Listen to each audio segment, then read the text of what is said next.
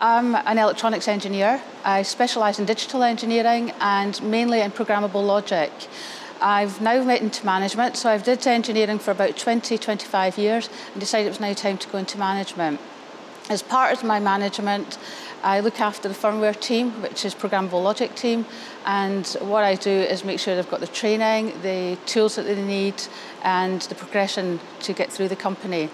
I also work on electronics which go into planes for radars, and my job is to make sure that the hardware is certifiable and can be put on these planes. So the Women's Engineering Society was set up in 1919. Basically, women went out and became engineers during the war, and after the war, their men came back and they were told to go back to the kitchen, stop being engineers, but the women really loved being engineers, so they decided, no, we don't want to do that. They weren't allowed to join any professional institutes because there were women, so they set up the Women's Engineering Society. The plan was that it would be set up for a few years and then they disbanded it. Unfortunately, 94 years later, we're still here, and we're still needing to promote women into engineering. The figures at the moment show there's only about 16% of engineers are female, and we really need to increase that.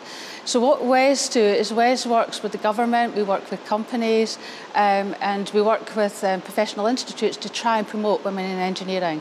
And our whole aim is to inspire women to become engineers and to remain engineers. We set up our first conference 5 years ago, and it was so successful that we decided to rerun the conference every year.